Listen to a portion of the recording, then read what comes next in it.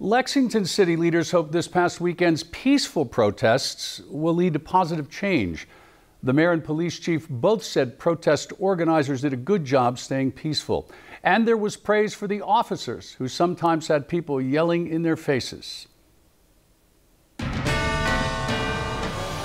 Tonight in Lexington, there is a proud mayor and a proud police chief.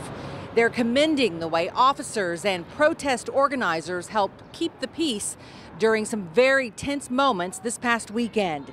Unlike many cities across the country, protests here in Lexington were not violent. At times, tensions were high, but police say no one was arrested and no one was hurt. A key moment was when some protesters asked officers to kneel, and they did. In an afternoon news conference, both the mayor and the chief talked about how listening to people sent a message that they care and are hearing what others are saying.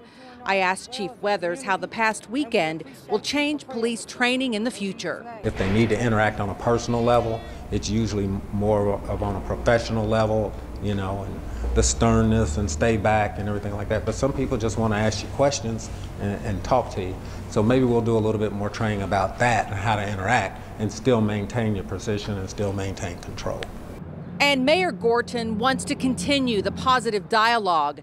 She is forming a group to hopefully improve community police relations. We'll keep you posted on how that goes. In Lexington, Lee Searcy, LEX 18 News.